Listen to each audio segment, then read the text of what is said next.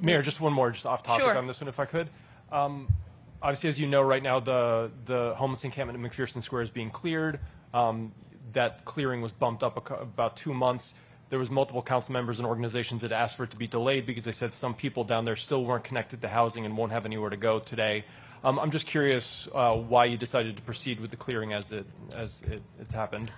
We don't believe that it is safe for people to live on the street. And we especially don't think it's safe for people to live in a growing and even an increasingly dangerous encampment.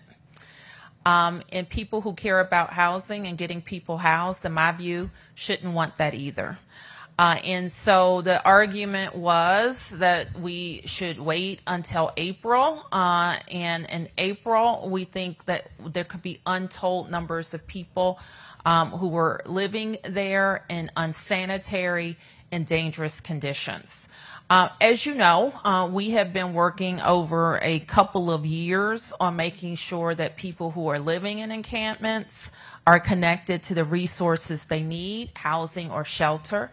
And it is probably also very clear to you that people who find themselves in a homeless encampment oftentimes have many, many hurdles to get over that make connecting to services difficult.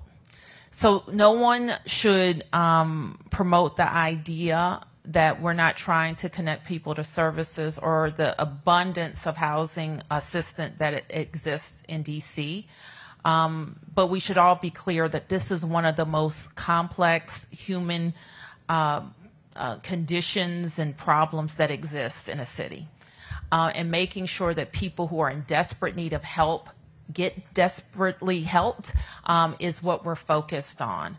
But we know, because we've had experience with other sites, that when we can get people in a more stable environment, they are more likely to be able to use the vouchers that they already have.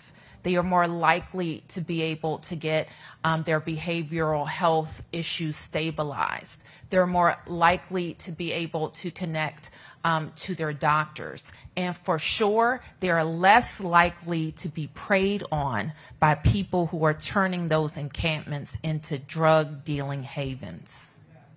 So I got to be clear.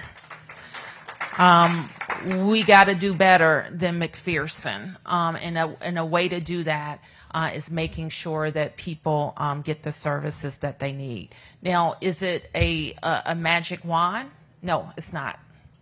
Will there be people that we still have to, that will move to other places because they just don't want to come inside? Yes, there will be. But what we have seen from site to site is that there are fewer people each time, and more people are getting connected to services. So that's why we didn't wait for this kind of artificial date in April when the hypothermia season is over.